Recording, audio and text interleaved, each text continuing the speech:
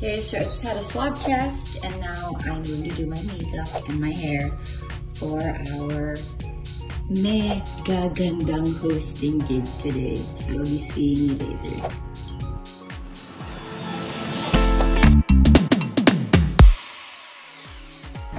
Okay, now I'm on my way to the studio. Okay ba, all black? Para sa outfit.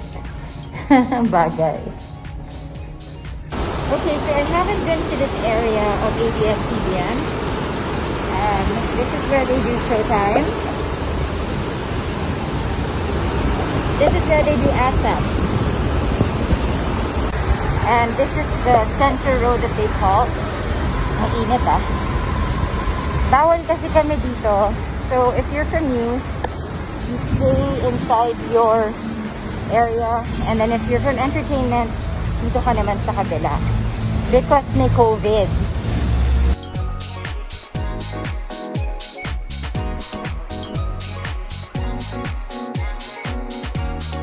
Hi guys, I'm in Studio 7 and I'm here on the set of FPJ's Probinsyano. It's their 6th anniversary and today is also the big launch because the megastar Sharon Cuneta is officially joining the cast of Probinsyano. So watch out for it.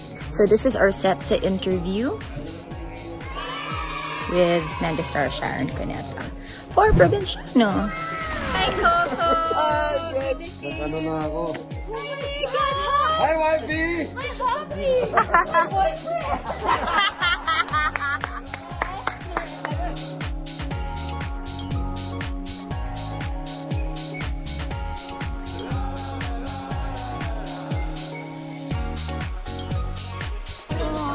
Ang hirap mag-multitask, Belet, ha? Nagsushoot, magla-live, mag-host. Ano na siya. So let's all welcome to the FPJ's Probinsyano family, the megastar, Miss Sharon Cuneta. And to formally welcome the megastar to FPJ's Probinsyano, here are a few words from Coco. Coco, galing mo naman. Napakalaki na po ng as ng FPJ's Probinsyano. Sobra pong iniisip ko paano kaya to, mapagbibigyan pa kaya ako ni Tita Cory. Tapos nung kinuwento ko sa Tita Cory, sabi ko, may tanong lang po ako. Sabi ko, pwede ko po bang i-guess si Miss Sharon Cuneta sa Probinsyano? Walang dalawang tanong. Walang dalawang ano. Sabi niya, sige, tatanungin ko kung available siya kasi alam ko nasa Amerika siya. And then, pagbalik niya sa akin, okay daw sa kanya ko. Sige, okay. Willing daw siya makinig ng kwento kung ano. Ano ba yung kwento? Basta ang alam ko po, nasa puso ko, bigla ko kayo naisip, hindi ko alam kung anong kwento.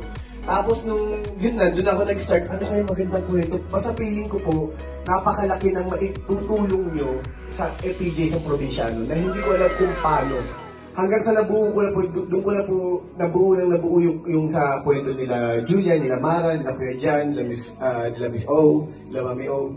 Hanggang sa gumanda na po siya, hanggang sa nagtulungan na kami na Direk Albert, na Direk Malu, kung paano namin bubuuin yung kwento. Ang lahat ng artista, directors, writers, nagtutulungan. Kaya ang nangyari po na, ang sarap magtrabaho kasi lahat willing na pagandahin yung show. Lahat nag-a-adjust. Kaya sabi nga po namin dito, sa totoo, ang Probinsyano, walang kwento. Kasi po, pag nasa eksena tayo, kahit po binuna namin yung kwento dito, naiiba pa po siya. 3 months lang ako dapat dito. Umabot na ako ng more than 3 years. Yun ang nasa Ganun din ang mangyayari sa'yo. Kung dahil 6 years, baka na 6. Aabot pa na 6. More pa.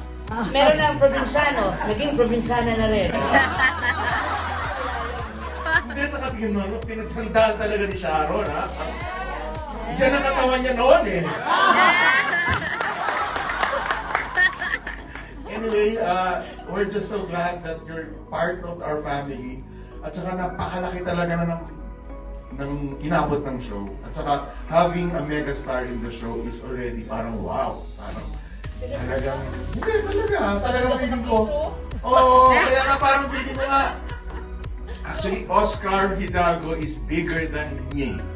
naaasikaso niyo po ako noon. Tapos yes po, tapos nag-hi kayo. So sabi ko talaga, dream come true po ito. Akala ko po mapasok lang ako sa show na to. Yun na po yung dream come true. Another kick-off na naman po sa dream. So maraming salamat po.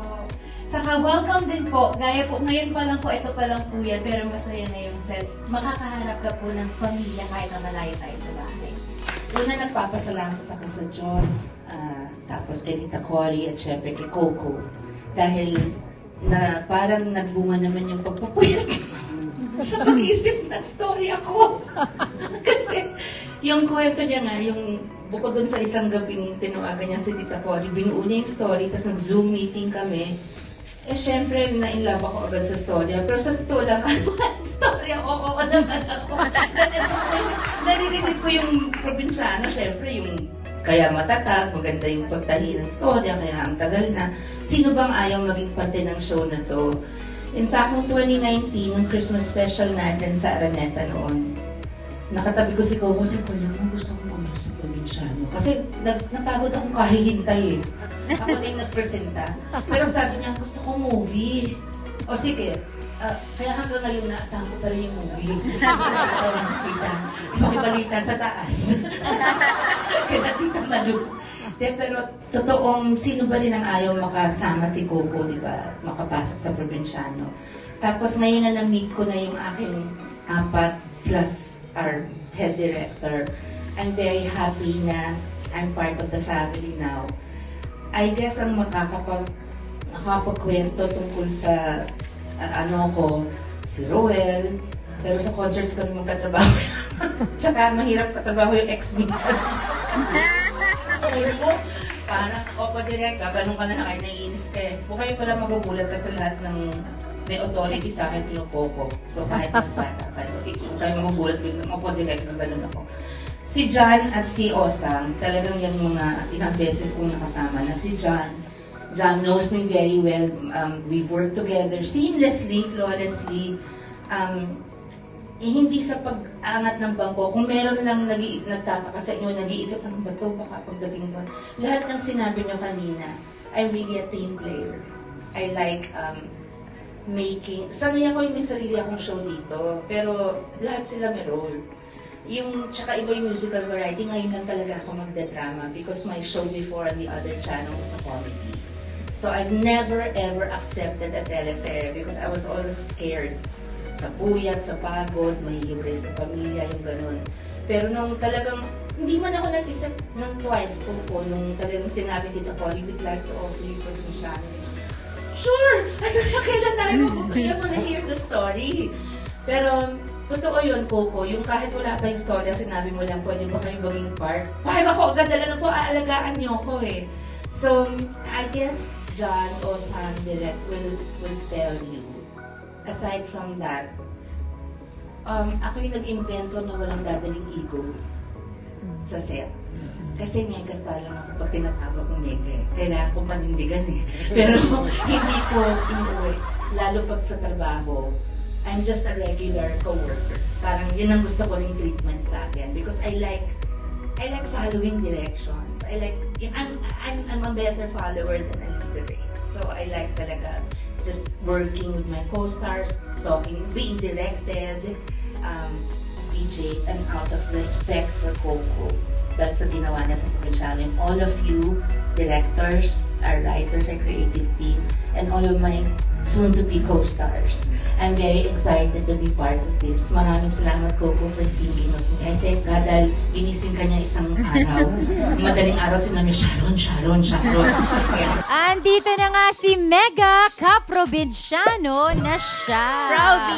Proudly, yes. Let's all welcome Ms. Sharon Cuneta once again. Thank you so much. At salamat po sa napakagandang pag-welcome ng Probinsyano family sa akin. Trivia, first mo to, di ba? Na drama. Drama action. My first serye was mainly a comedy on the other station. Pero ito talaga yung unang-unang official drama teleserye.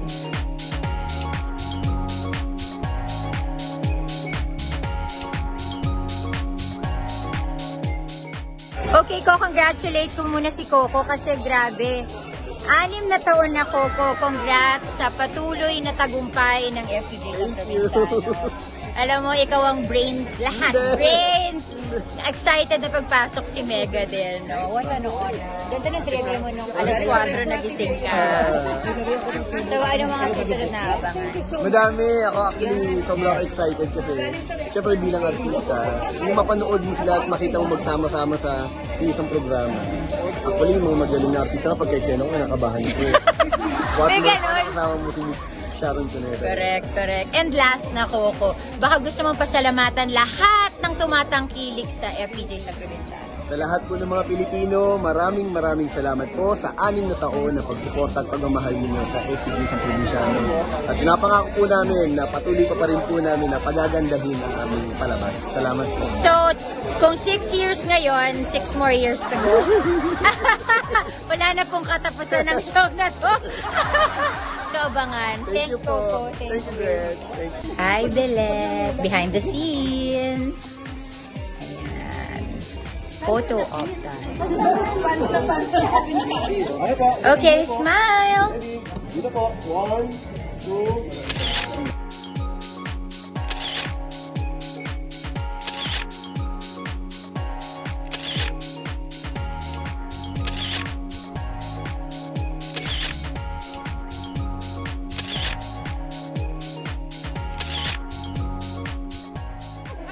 Mega, thank you, and good luck. All the best.